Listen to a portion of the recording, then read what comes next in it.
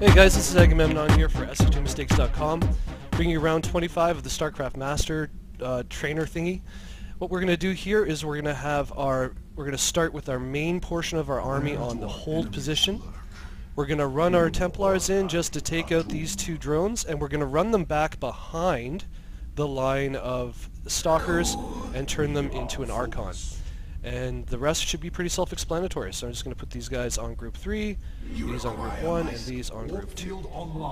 Alright, select the main part of your army, hit the ready button. Now we're going to hit hold position. Hold position. My Templars are going to feedback, and run back. All the way back. You have to do that, otherwise you're in range of the tanks. These can all go on 1 now, and we've got 2.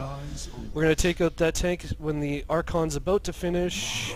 1, attack, 2, take them out. 1, blink.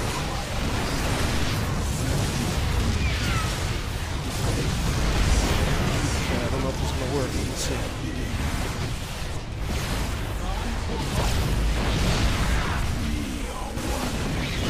Oh, this might work. Oh boy, come on, hang in there. Oh man, when his shields go down, he dies pretty quick. Yes! Did it. Okay, so that was really sloppy. But again, just the way to do it is hold position on the main portion of your army, send in your High Templars, bring them back behind the line, turn it into an Archon, and you want to use your Phoenix to pick up tanks. Just focus on the one tank, and blink your army into the other tank and take it out. The tanks are the priority, and everything else should be cleaned up by the Archon. Okay guys, hope you enjoyed that. If you have any questions, please leave them below.